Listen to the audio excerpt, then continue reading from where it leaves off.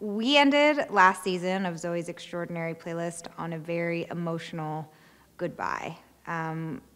We were anticipating the loss of Mitch throughout the entire season, and by the end, we finally lost him, which was very sad.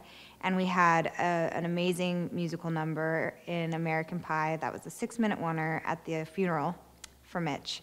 And so season 2, we pick up about 7 weeks after Mitch's death. Zoey has been living at home with her mom, and she hasn't heard a heart song since the day the music died. Season 2 explores how we move on after losing someone. The grieving process doesn't just end when somebody passes away. It continues, it morphs, it changes shape. And throughout season 2, we watch Zoey and the Clark family live with this tremendous loss that they suffered. In season 2, you better believe, we have a lot of amazing musical numbers choreographed by Emmy winner Mandy Moore. Season 2, we get to see a lot more of the backstory of some of our other characters, some of your fan favorites. You'll get to know more about them. Coming back to work has been such a blessing. I feel so privileged to be able to have a job in this moment and to be able to work on this job that means so much to me. I love this show. I love that our audience loves our show, and I love the crew and the cast. And so it's been just so thrilling to be able to shoot more of this story. And, you know, 2 things go on at once where it feels so bizarre to be back at work after so much time at home, but it also feels very normal at the same time. And I'm really excited for you guys to see what we're working on. One of the songs that I'm really looking forward to watching this season is Baby Did a Bad, Bad Thing by Chris Isaacs. It also has incredible choreography, of course. Mandy Moore only does incredible choreography. And I'm also excited for a couple duets. I may or may not be involved in those. Can't tell you.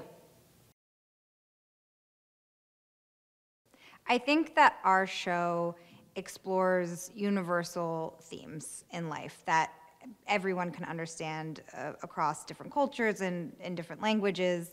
We talk about love and connection and empathy and loss and grief, and I'm pretty sure there isn't a human being on earth that doesn't understand those things. The finale of episode 1, the musical number American Pie, which was a almost 7-minute oneer with the entire cast, was an incredible way to end the season. It takes so much teamwork and camaraderie and communication, and that is the best thing about filmmaking, is working with a group of people to achieve a goal, and boy, do I think we achieved it. I have so many fantasy heart songs that I, Jane, as Zoey, would love to sing. Some of them I might mention and you won't think they make sense, but I could figure out a way. I like Ariana Grande, No Tears Left to Cry, Goodbye Yellow Brick Road by Elton John, Misunderstanding by Genesis, anything by Bonnie Raitt, Dolly Parton. I could keep going, but who wants to listen? I enjoy everything about working on Zoey's Extraordinary Playlist. It sounds like hyperbolic, but it's true. I love this character. I love the cast. We have an amazing crew. I love Vancouver, where we shoot the show. I'm from San Francisco, where the show takes place. I mean, ultimately, the best part is being surrounded by music and dancing. It is a very joyful work environment, and it also has me flexing muscles that I've never flexed before. In season 2, you will see Zoey coping with her grief in various ways.